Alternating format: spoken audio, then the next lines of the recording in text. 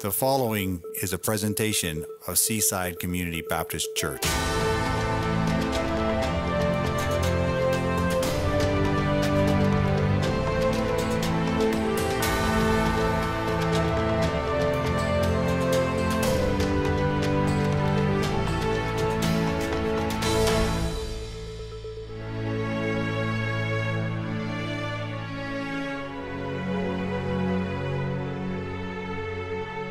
So we're doing the church series and we are in part 2, the gifts and roles.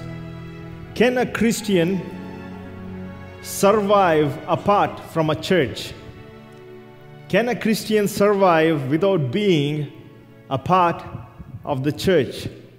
That is a big question that many people are asking nowadays, because some people seem to be disappointed with something or the other, and some people are just helpless with their situations. But the question is, can a person survive without a church? The answer is both yes and no. Yes, because if you're trapped in sickness and illness and you're bedridden at home and you're not able to go to a church, that's one condition where it's okay not to be a part of the church, a physical church where you can't go. Or sometimes a person can be working in an isolated area where there's no churches whatsoever. And yes, even without these helpless situations where you don't have a church, you can still go to heaven. Okay? You can still go to heaven and you can still survive. But this is not the norm that God established according to His Word. This is not the normality of a Christian individual to be independent Christian. Last week I talked about the cultures and how they influence an individualistic mentality versus a relational mentality.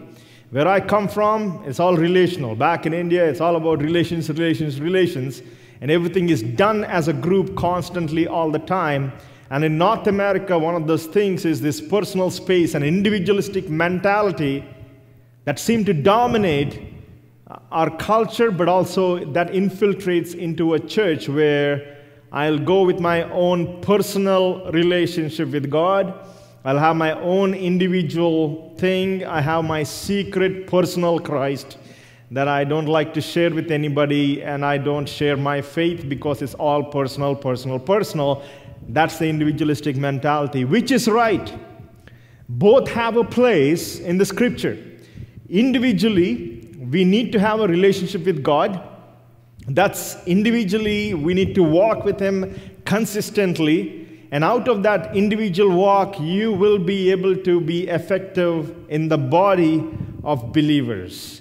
So both are important, but majority of the time we see this individualistic attitude that creeps into our lives in our culture that we are living in.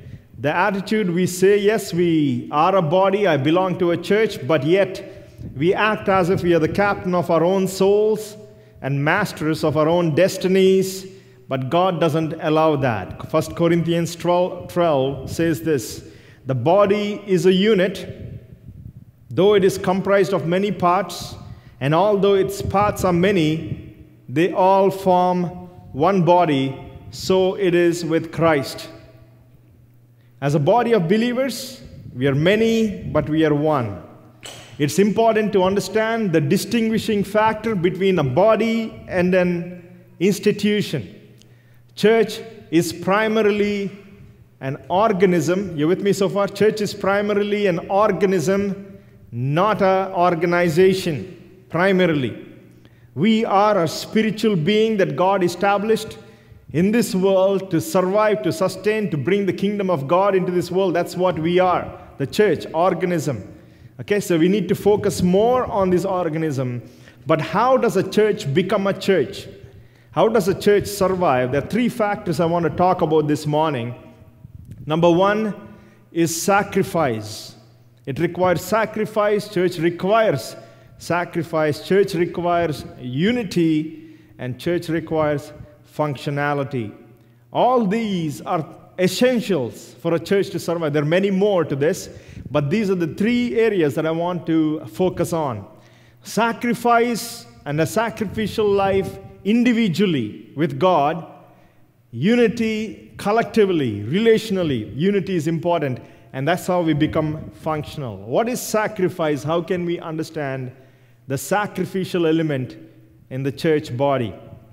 Romans 12, verse 1 says, "Therefore I urge you, brothers and sisters, in view of God's mercy, to offer your bodies as a living sacrifice, holy and pleasing to God. This is your true and proper worship." Offer your bodies as a living sacrifice. Living sacrifice. These are the words that need to be etched into every Christian's heart. We are called to be a living sacrifice. When Paul was writing the scripture, the temple in Rome still existed. It wasn't destroyed by the Romans. And in order to understand what this sacrifice involves, let's see what the priest actually does. A person can bring a sacrifice, a sacrificial animal to the priest. It needs to be blemishless and flawless. And when the priest gets this animal, the animal's insides are taken out. Anything under the skin, under the hide, is taken out and is laid upon the altar. Everything on the inside is laid upon the altar. Altar, when it's burned upon this as a burnt offering on this altar, that goes to God as a pleasing aroma. So the insides belong to God. In a moment, you'll see where I'm going with this.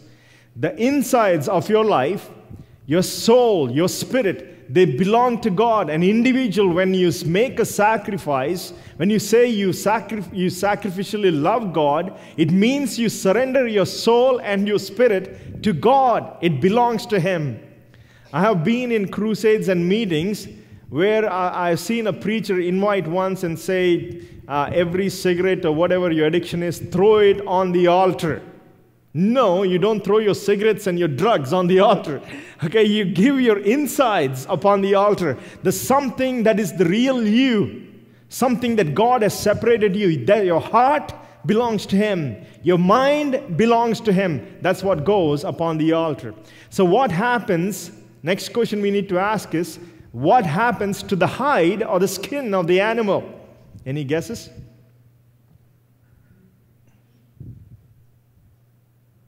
You're murmuring something as if you know the answer, but you don't. I used to do that in the classroom too. I used to I think but I didn't know the answer, but I used to act. Okay, you're doing the same thing this morning. I can spot that. Anyway, hide. Where does the hide go? Where does the skin go? The Bible says in the book of Leviticus, it's very clear.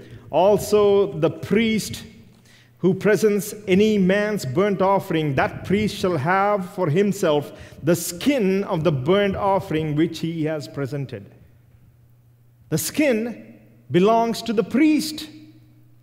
What is the priest going to do? Make wallets with it? He's going to do something with it. You know what he's going to do? He is going to write the scriptures upon the skin. He's going to dry it as a parchment. And upon this, the Torah, the Tanakh, the law of God is written. So the insides belong to God. And what happens to this written scripture upon the skin? It is for everybody to see and read who God is. Where am I going with this? Your insides belong to God, but your body needs to be a testimony for other people to read about who God is. Your body, your flesh, is a witness to the God you surrendered your life to. Very simple. That is what sacrifice means. Insides, the heart, everything of that nature belongs to God. Outside the body is for others to see the God whom you have surrendered your life to as a testimony, as a witness.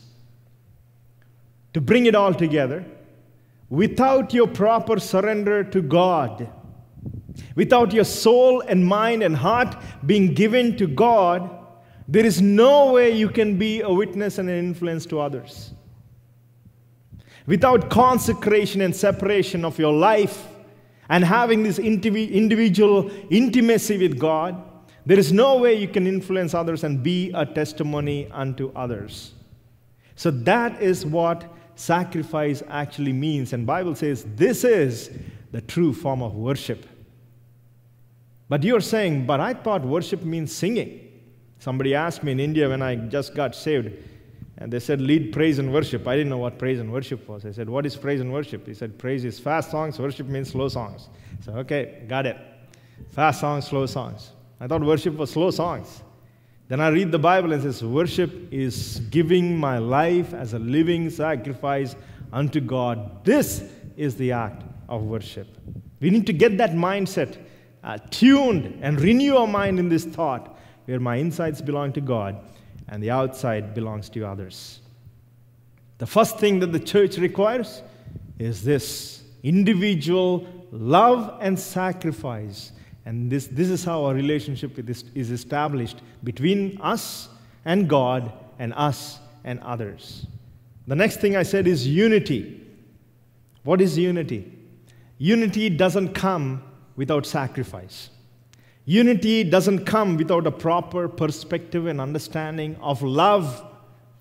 If we do not have the true understanding of God's love, we do not know how to love others. If we do not know what Christ has done for us and know His nature, we will have a hard time loving others because it is His love that is poured into our hearts that will enable us to, and that will compel us to love others.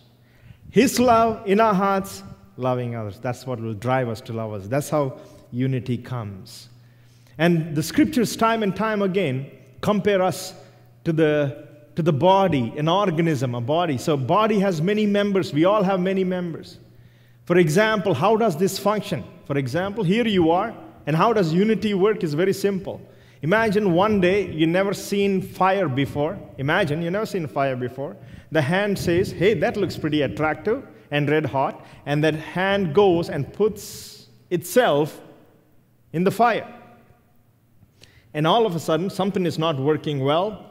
There's a message that is communicated from the hand and goes all the way to the brain. And brain says, your hand is going to burn. Better pull it out. Mayday, mayday, abort mission, abort mission. Okay, that's what the brain tells.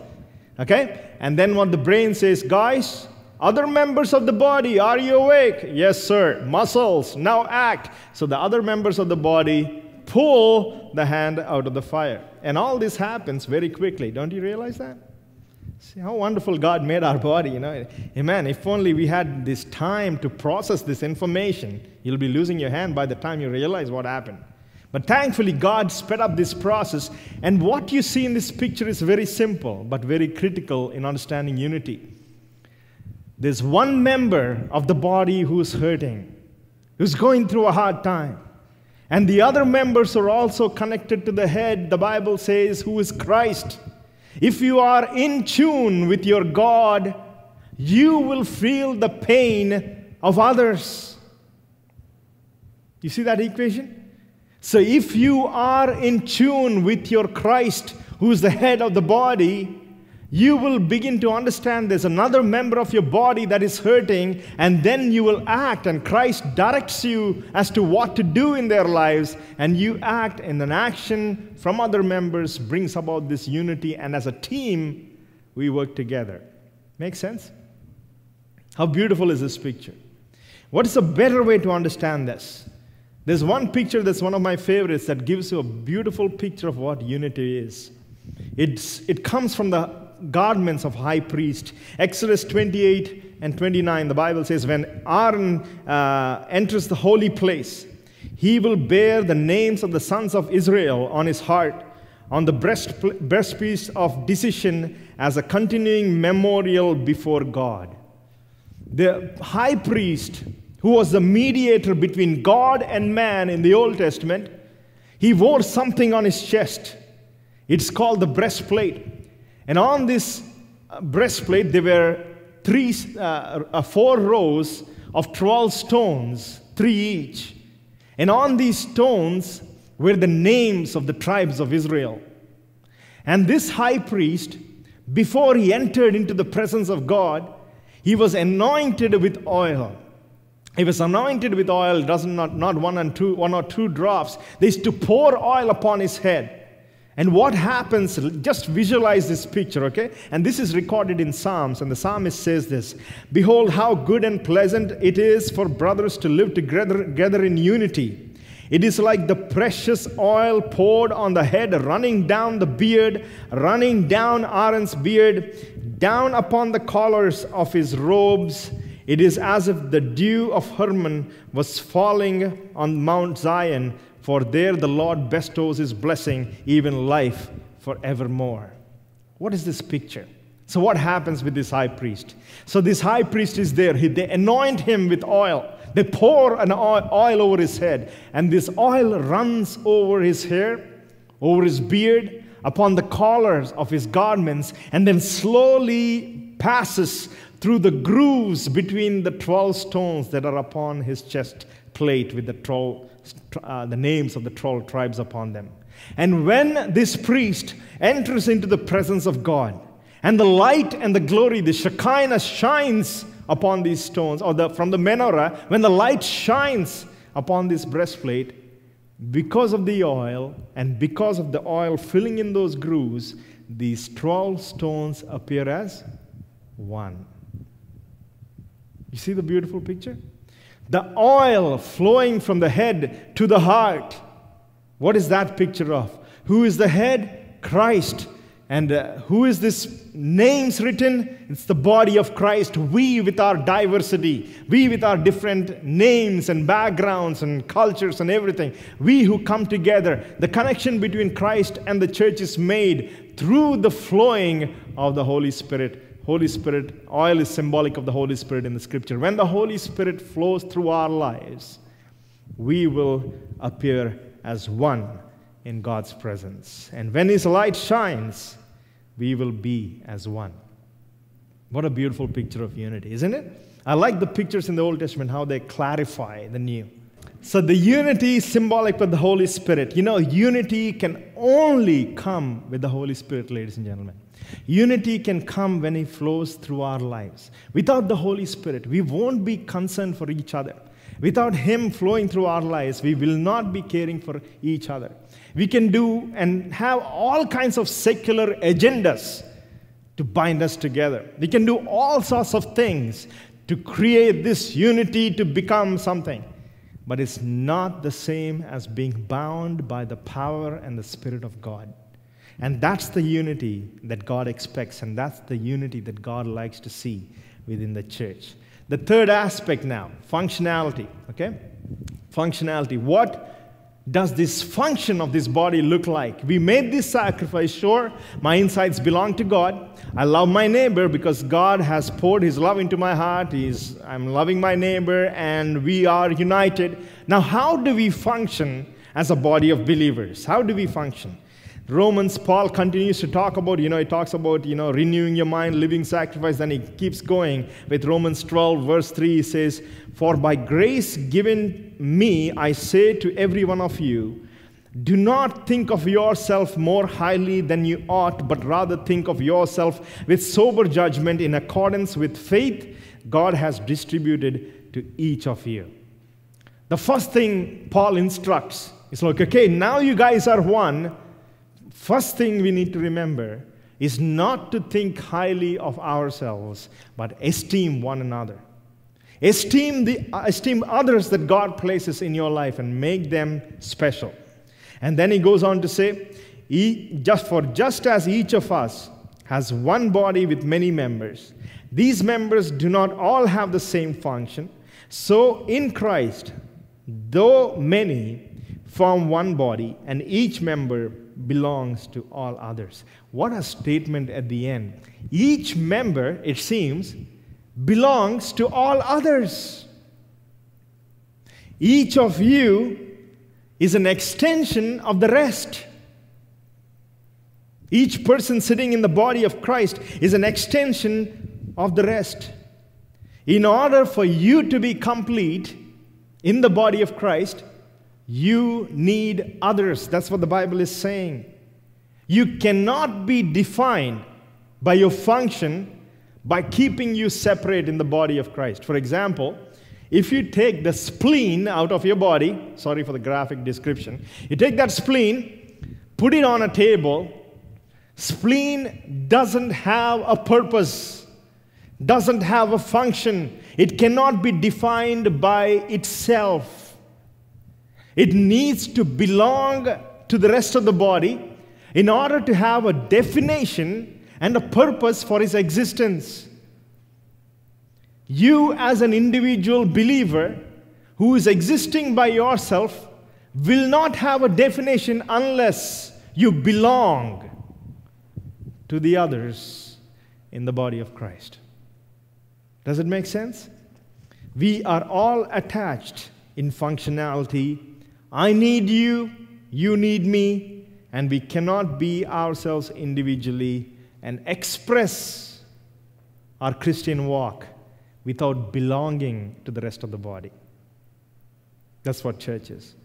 But some people argue and make a case and say, oh, I belong to the universal church. There's one body, one bride of Christ. I don't need a church. Biblically, every example that you'll see in the New Testament, people belonged and identified themselves with a local body. Yes, spiritually speaking, we are all one to the universal bride of Christ, the church. But locally, you need to identify yourself with a church. In the scriptures, you see Church of Ephesus, Church of Thyatira. There was also Church of Jerusalem, Church of Antioch. In the geographical area, you need to belong to a certain church, a local body. That's a biblical mandate. And you'll see all throughout the Bible. People, a congregation needs belonging. Just because we say, I belong to the universal church, doesn't mean you're going to be useful anyway. It's just like saying, I own a car. You own a car. You don't own a car if its right fender is in Halifax, and its engine is in London, and its tires are in Mumbai. You don't own a car. It's basically an inventory for a junkyard. Unless these parts come together, there's no body. There's no substance, and there's no real car that you own. You see where I'm going with this? You can say you're a part of a universal church, but you need to identify yourself with a local body. Many people ask me this question, but nowadays, which church can I go to? Yes, churches are struggling. There's no teaching of the Word of God. They become entertainment centers, which I don't agree with. And the philosophy of ministry, everybody wants to reinvent how church is done when the Word of God already tells you how it's done and how the church, the Word of God values prayer, fellowship, intimacy with God, teaching of the Scriptures. These are the fundamentals of the Word of God, and people are walking away from these things and making them social clubs. That's anti-biblical. So people ask me, where do I go to church? It's a very tough question to answer. I say the three things that you look for is the teaching of the Word of God, the church that values prayer, house shall be called a house of prayer, and a church that loves one another, not superficially, but with the love of Christ. That's the church you need to belong to.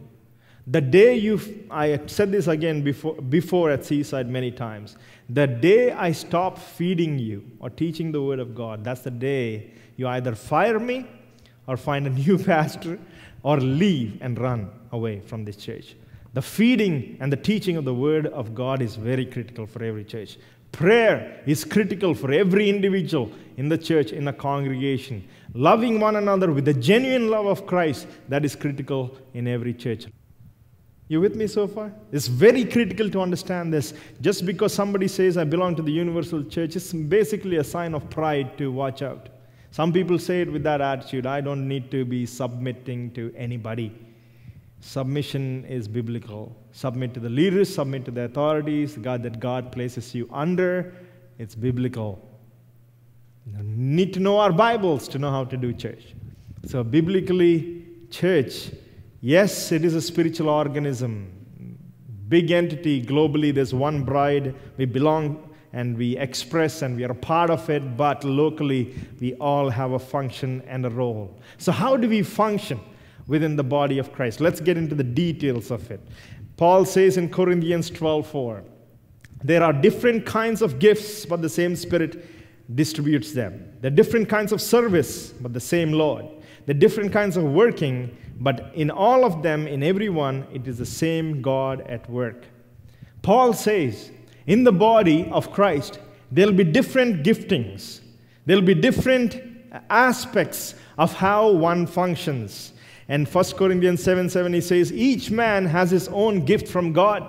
Some people say in Christianity, well, I'm not gifted at anything.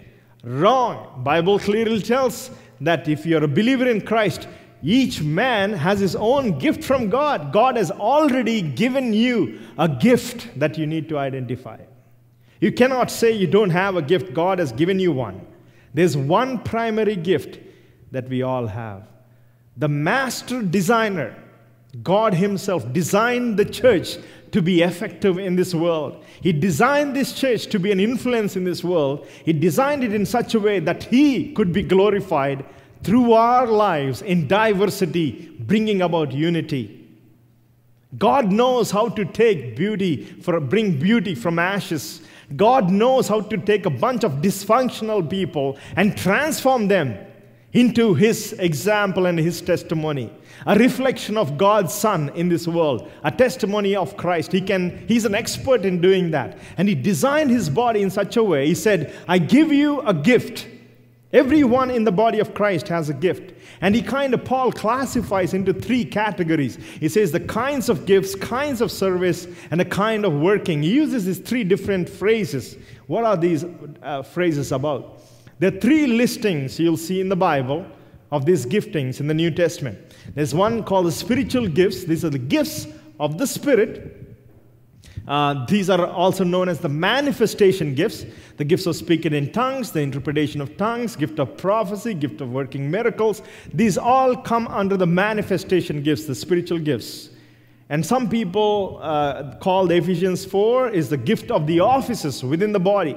Within the body of Christ, overseers, shepherds, and all that. There's that other gifting that the Bible talks about. And the third category is called the redemptive gifts. These are called, some people call it the soulish gifts. Your very nature of existence, whether you're a believer or not, this soulish gifts exist in individuals everywhere.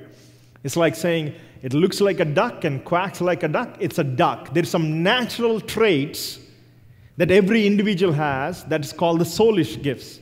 So we are a trichotomy, body, soul, and spirit, three parts to us. So all these three are important and critical in our lives. And we need to understand that all these gifts are given for the church to function, for the church to operate. Okay, I don't want to get into whether the spiritual gifts ceased and all that stuff. That's for you to figure it out. But I see it as the fact that God has given his gifts for the bride to beautify itself and prepare itself for the return of the Messiah. So how can we understand? My focus is on the last part, the redemptive gifts. Many scholars try to work a great bit of detail into analyzing these redemptive gifts, and they put them in categories. What happens with these soulish gifts means your nature is the way you see each other is dependent upon the redemptive gifts. The way you look at the world is also dependent upon these gifts. The way you affect other lives or interact with others is dependent upon these redemptive gifts. I'll give you one example, and it kind of getting boring here and there, so I'll have to throw in something. So I threw in a deer this morning, ladies and gentlemen. So what are these redemptive gifts? Okay? So imagine our church had a get-together. We all gathered, and all of a sudden, a deer steps into a backyard. Okay? Imagine there's one person in our body who is an artist. And all of a sudden, he's looking at the deer, and all he's looking at is these colors, the beauty of this creature. And he's saying, okay, what color should I use? How do I, or if it's a photographer, he says, okay, how do I capture this?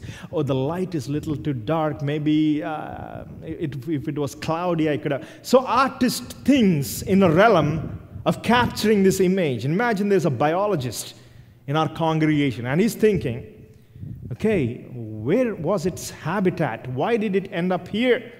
It was supposed to be in the wild. Were there forest fires there? What is happening? People cutting down trees. So he's thinking in those terms. If it's a physicist, a guy who knows all about the dynamics of the body, is like, oh wow, look at the biomechanics that it jumped over the fence. How did it jump? What a speed, what a grace for this creature. Look at its muscle tone. A physicist is thinking that. But if it's a guy like Ryan, I don't know whether he's here, he's a hunter, he's looking at a steak. He's looking at 6 months of its food. He's like, why don't you come when I'm hiding in the woods and waiting for hours, and you come into my backyard? And he's thinking about his meal. If somebody else, they'll be thinking about what recipe would work for this deer steak. So see, we are all looking at the same thing, but we are all thinking different. That is because of our nature. That's the redemptive gifts. That's the tendency. That's the personality. These are the things that I want you to focus on. This is what the Bible is talking about. So Romans 12 describes these gifts. There's 7 of them that are listed. It is having the gifts differing according to the grace that is given to us. Let's use them. If it's prophecy, let us prophesy in proportion to our faith, or ministry or serving. Let us use it in ministering. He who teaches, in teaching. He who exhorts, in exhortation. He who gives, with liberality. He who leads, with diligence. He who shows mercy, with cheerfulness. There's 7 different ways that these giftings are there in a congregation. Every congregation has people with these 7 giftings. The Greek word and the literal meaning of prophet is not the one who says, thus says the Lord. That's not the prophet we are talking about. It's a kind of personality. He's a guy who tells forth the truth. That's the kind of personality it is. A servant is basically an attendant or a servant. That's where the word deacon comes from. Deacon primarily means a servant. A teacher is like a teacher, a master in Greek. Exhorter. Exhorter is the one who calls people near. The Holy Spirit is also known as the exhorter.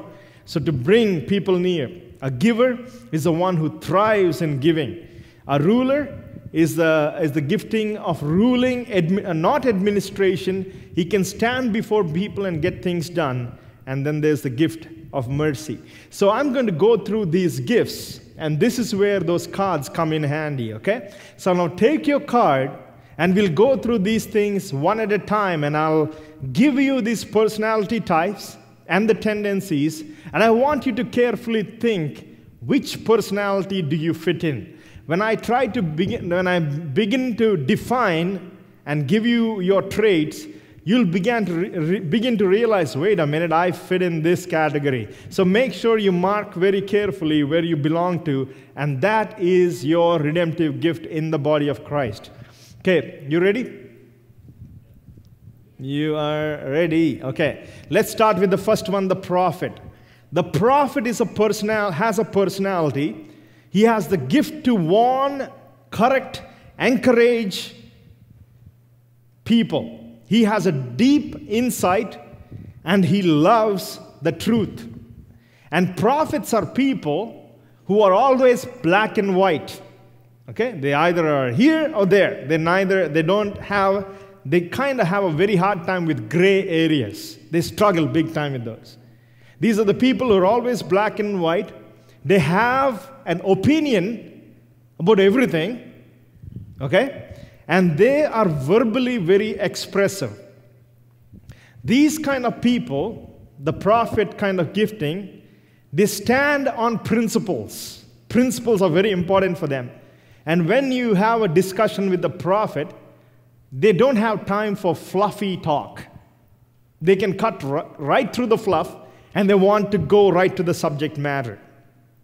Because of which, it's hard to maintain relationships with this gifting. Because they're very truthful and they go right to the issue, they would lose friends. These are the kind of people who take the initiative to judge people and judge situations all the time. They have an opinion about everything. It's like a compulsion. If you're immature, you judge everything that you see. Like you can go to a grocery store and you know how to organize that stuff there.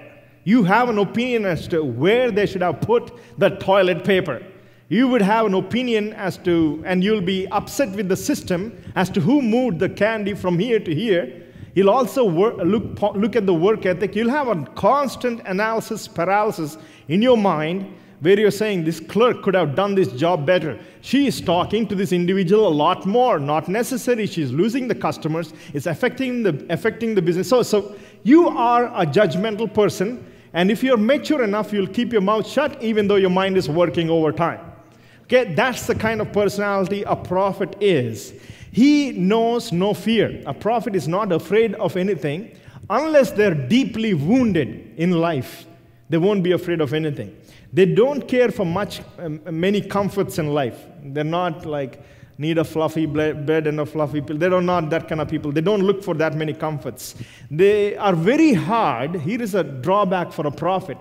They're very hard on themselves. Not only others, they're hard on themselves. So they always kind of live, sometimes in conviction, they borderline condemnation. They live a condemned life before God. It's a very hard kind of lifestyle. And this is the gifting, the scholars say, has the largest range of emotions. Largest range of emotions.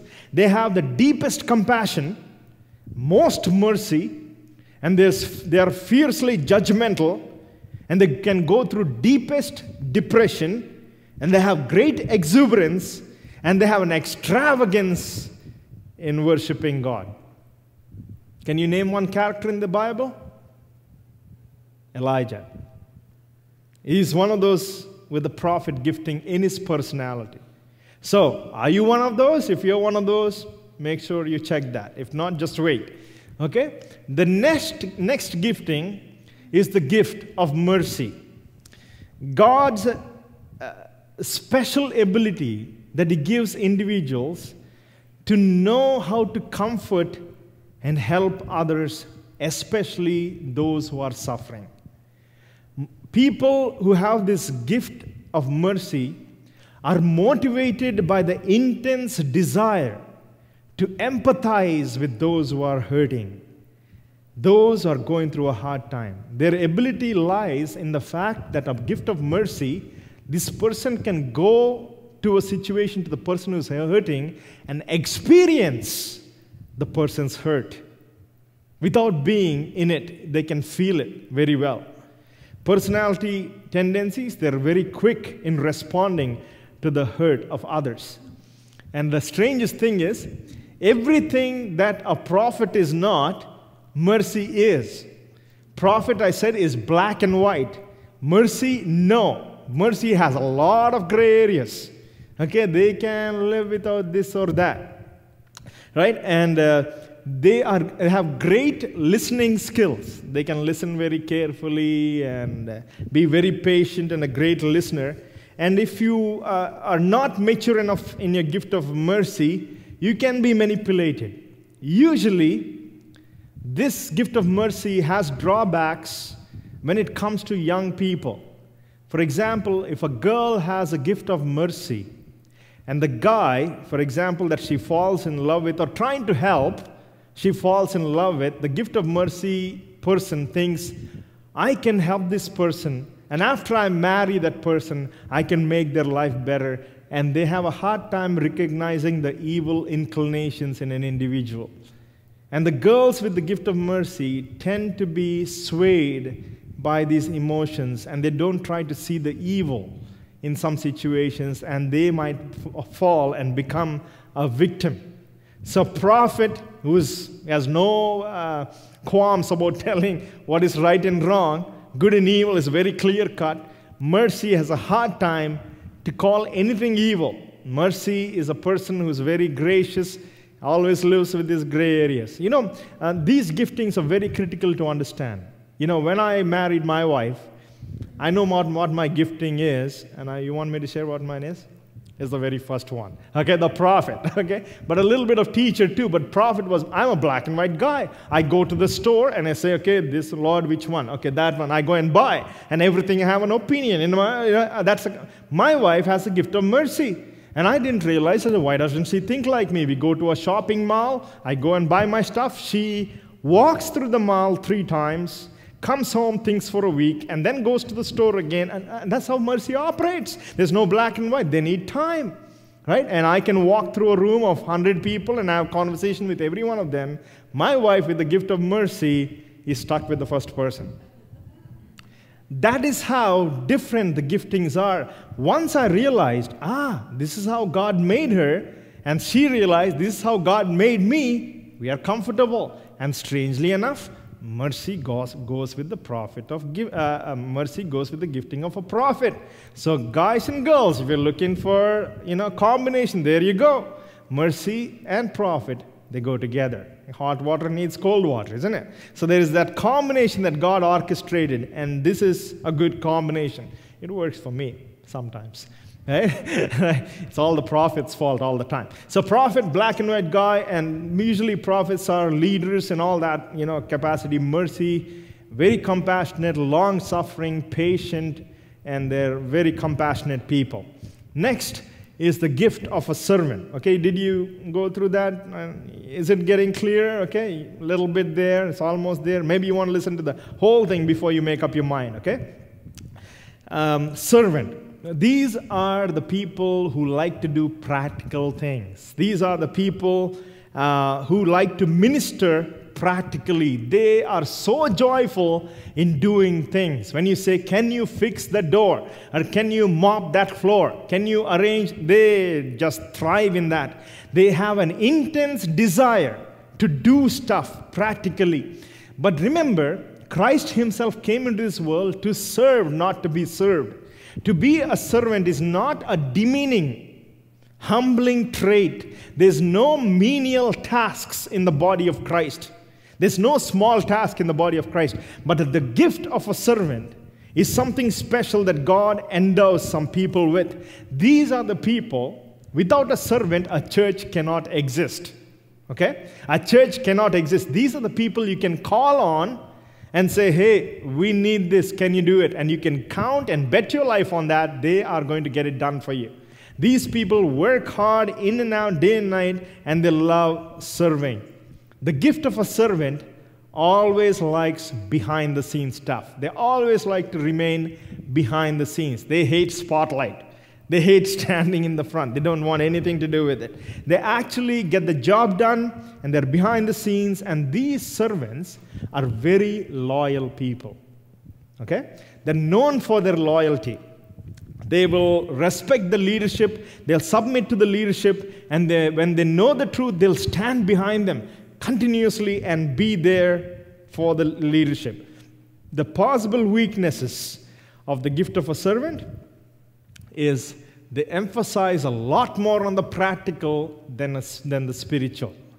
Many times you can take that imbalance where I got to do stuff for God, and sometimes you might miss the spiritual element of intimacy with God, and it will, sometimes you can tilt that way as you're growing in your servanthood.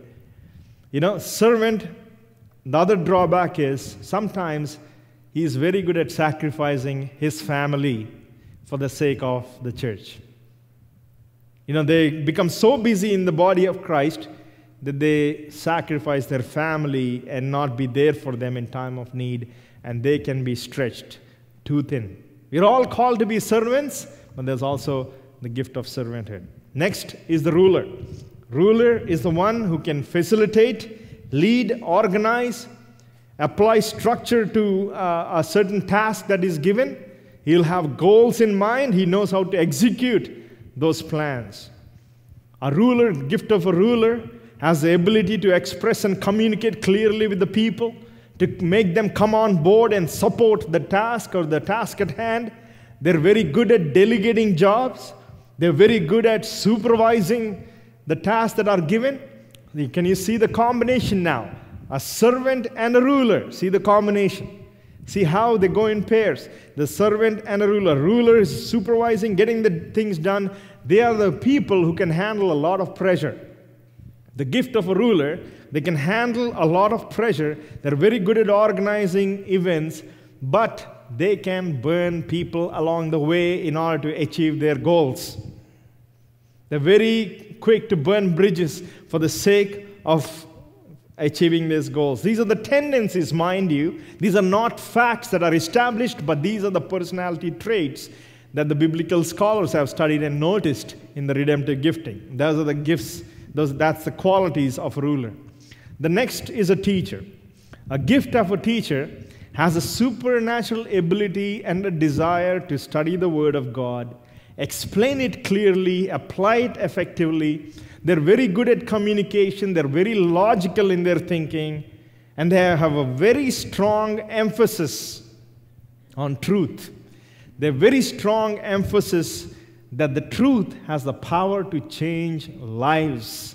They love the Word of God. They love to study. They're disciplined in a little way, in their ways. But their problem could be they can tend to measure spirituality with the Bible knowledge.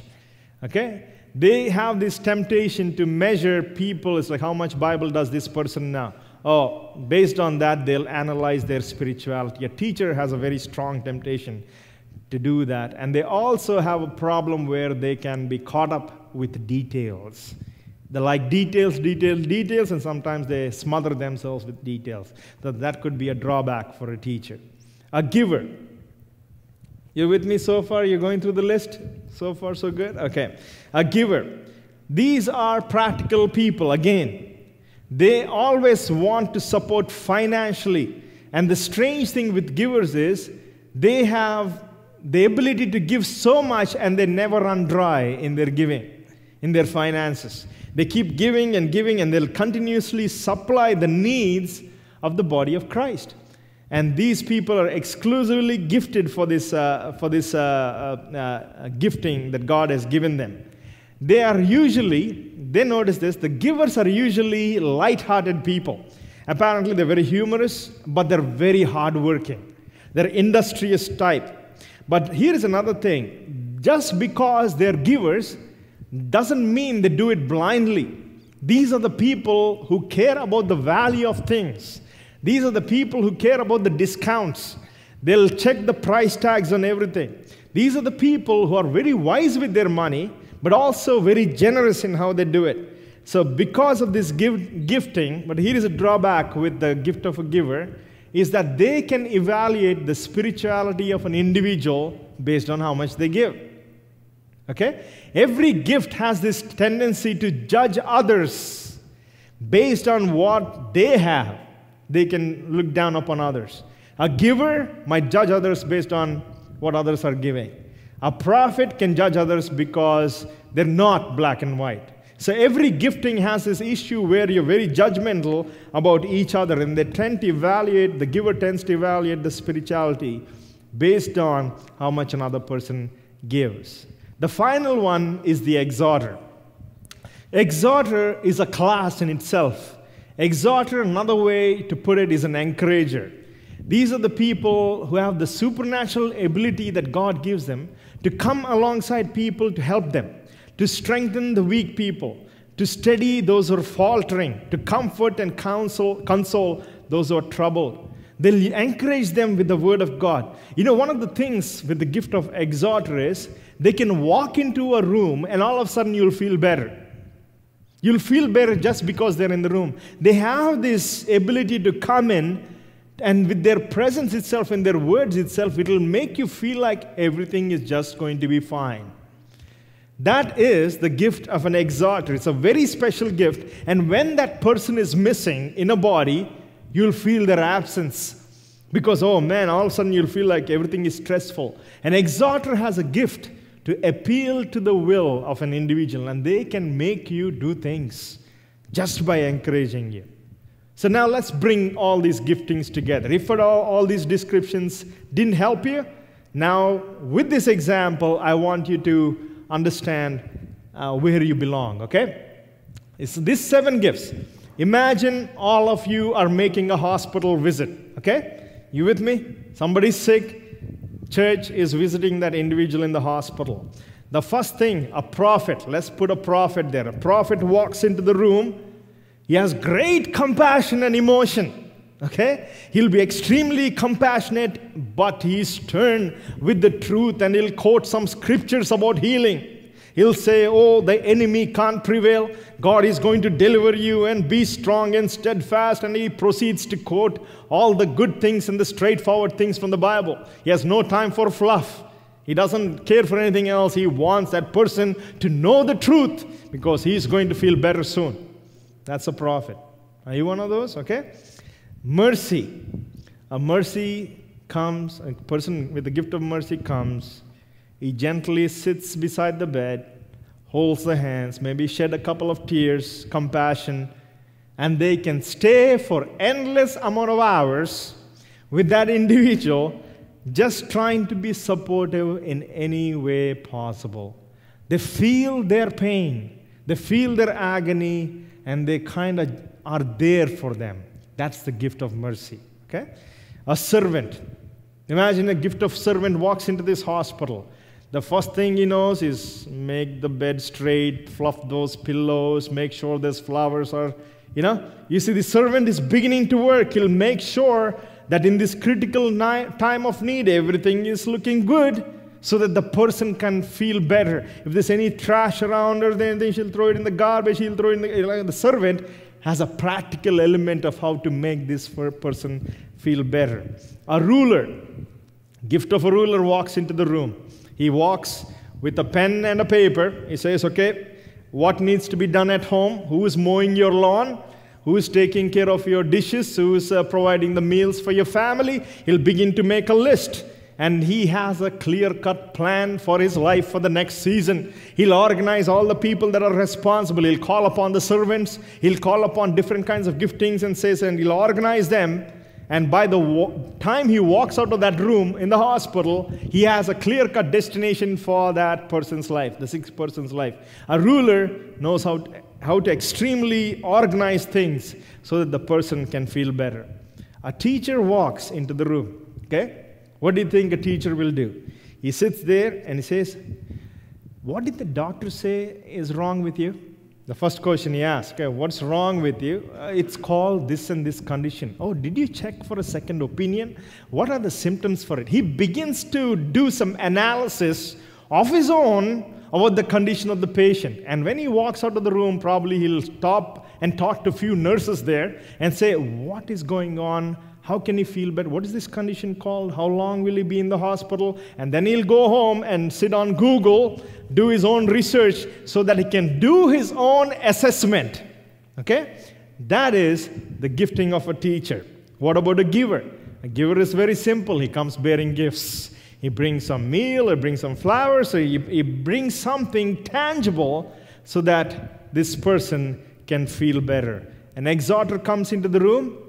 All of a sudden, you'll start making that person feel better by telling them great stories. Once upon a time when he was on a trip somewhere, the same thing kind of happened to his buddy or his uncle or a niece. And he brings those stories and he makes them laugh, makes them feel better. And all of a sudden, hope comes. And the person will begin to feel better right away. You see how all these giftings in one situation can come and do an event that could transform a situation. But here is the secret.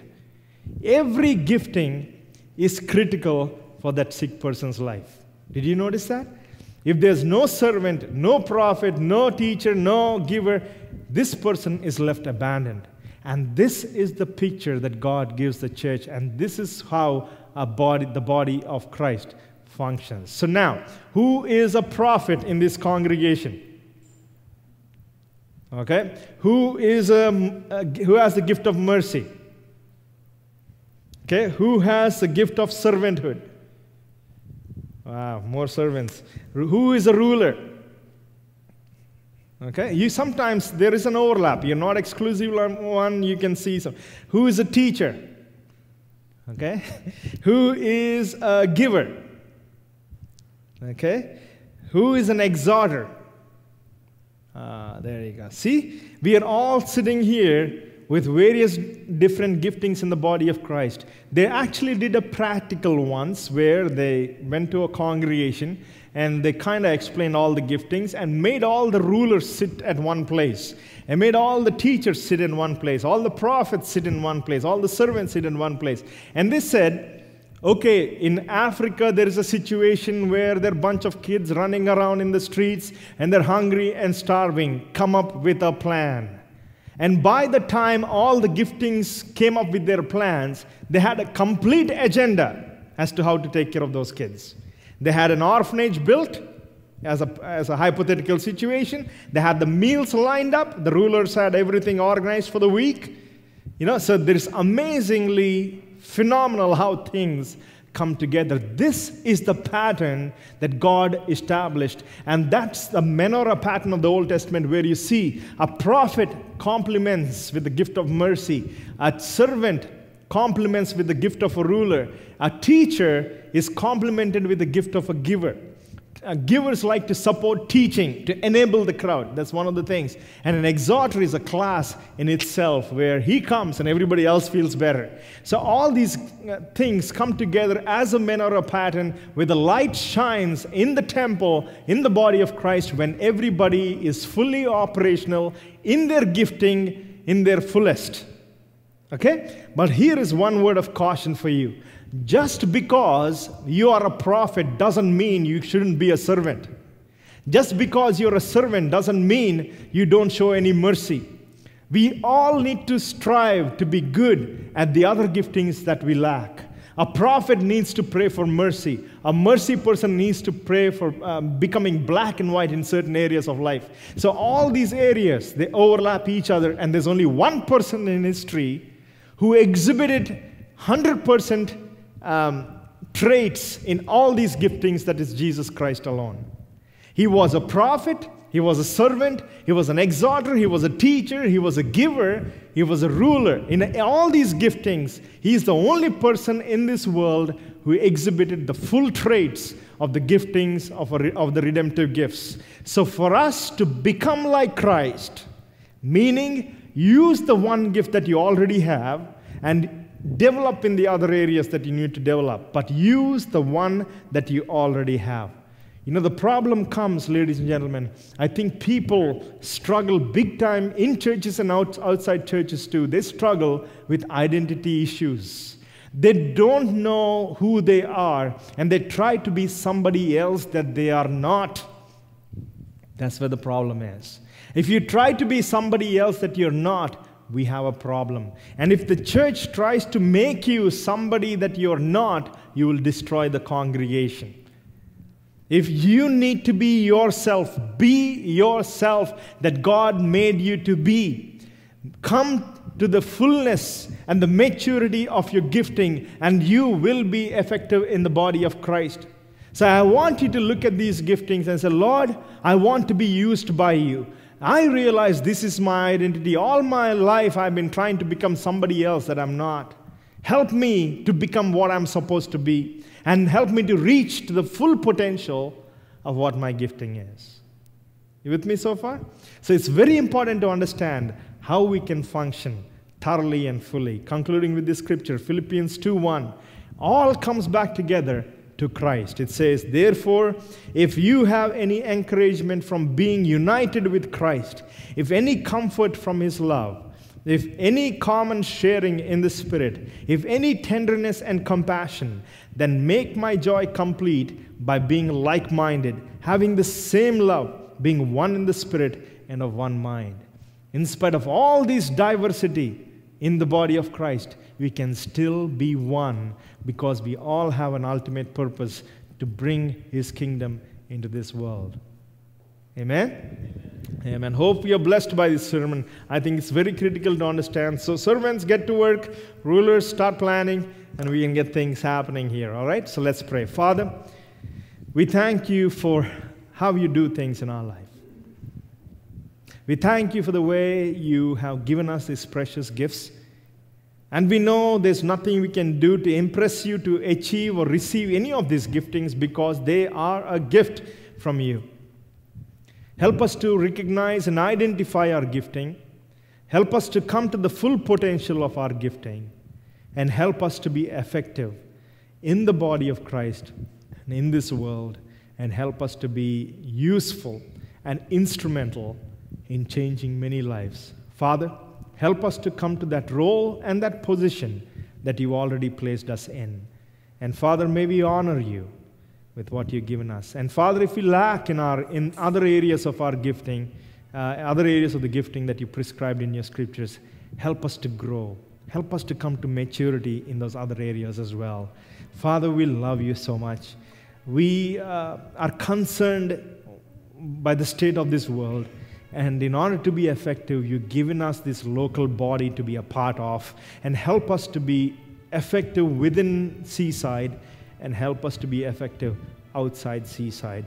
And Father, may we bring you honor and glory. And thank you for our identity is rooted in Christ and Christ alone. Make us one, make us sacrificial, and make us functional and effective in your body. In Jesus' name, amen. Thank you for joining us. Hopefully this teaching has blessed you today. Trust you will join us weekly in pursuing God through His Word. You can join us at seasidecommunity.org, Facebook, or via YouTube. We always enjoy our listeners' feedback, so send your comments and prayer requests to info@seasidecommunity.org, for we would love to hear from you. And now, the grace of the Lord Jesus Christ be with your spirit.